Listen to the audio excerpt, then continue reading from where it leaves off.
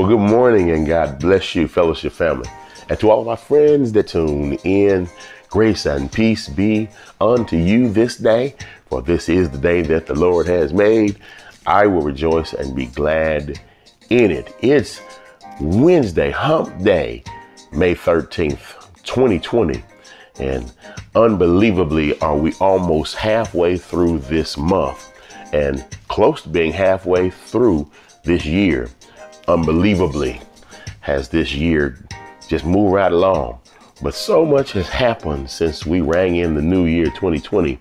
Here we are in May, and God has been faithful because we're still here. To that end, this is, of course, for all intent and purpose, our daily wellness check and our morning meditation. Let me ask you, how are you doing? How did you sleep? Did you wake up this morning refreshed? Have you thought about your own self-check? How are you mind, body, and spirit? Have you assessed what you need today to make it through another day? Hopefully you've done that, and hopefully each morning you wake up, you take the time to self-evaluate and really think about your own wellness.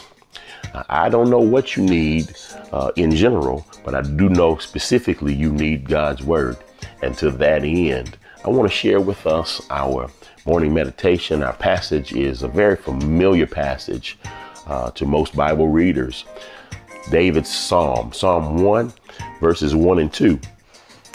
Real quickly, I want to share that with you. And I don't even need to read it. I can recite it because that is one of my favorites.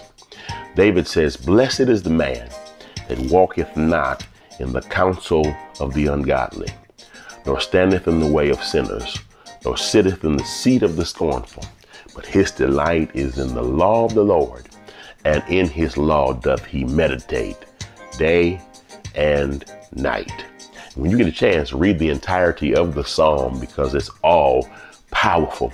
But I wanted to, as the Lord gave me these two verses to reflect on and extract the thought just for some prayerful consideration. David says, "Blessed is the man that walketh not in the counsel of the ungodly, nor standeth in the way of sinners, or sitteth in the seat of the scornful, but his delight is in the law of the Lord, and in his law does he meditate day and night."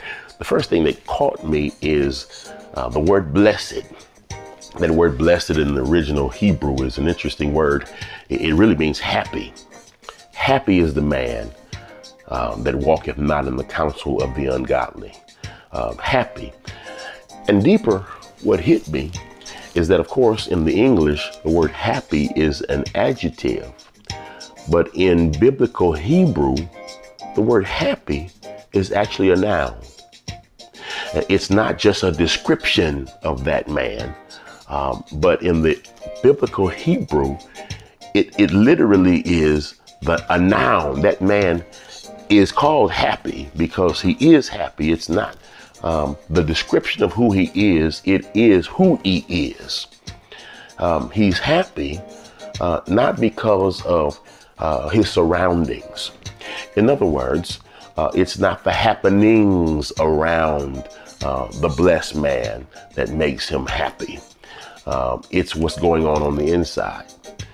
David says he's happy because his delight is in the law of the Lord, the word of God.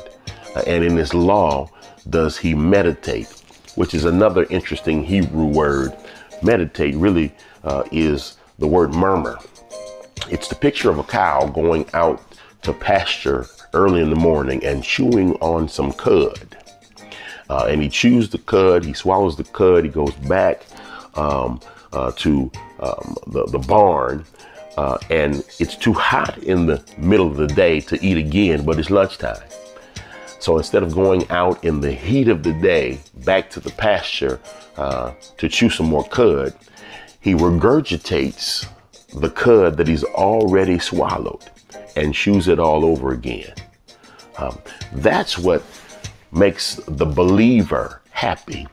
He's got so much word in him that no matter what negative happenings are going on around him, he's got enough in him to regurgitate and really murmur and contemplate that keeps him in a state of happiness and defines who he is. I stopped by to tell you that David was on to something. Believers, you ought to chew on the word of God religiously, daily, and in just so much word that no matter what happens around you, you have enough within you to keep you at a place not only of peace, but a place of praise. Because at the end of the day, you know our God, no matter what happens, is still worthy to be praised. Listen, let's pray. Father, in the name of Jesus, we come before you and we say thank you.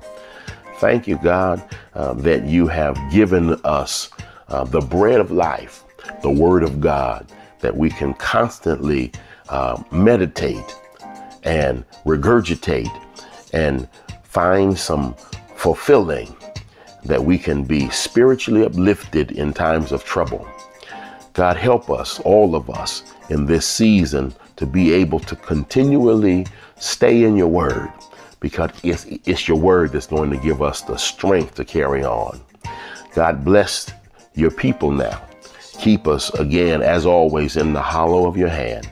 Take care of us, oh God, and allow us to meditate in your word and on your word day and night, so that as David declares further on in this psalm, we can be like a tree planted by the rivers of water, bringing forth fruit in our season. In the strong name of Jesus, we bless you now, we thank you now, and all of God's people said amen. Listen, the Lord bless you, the Lord keep you, the Lord cause his face to shine on you and give you peace as you shelter in place and you shelter in peace. We'll see you next time.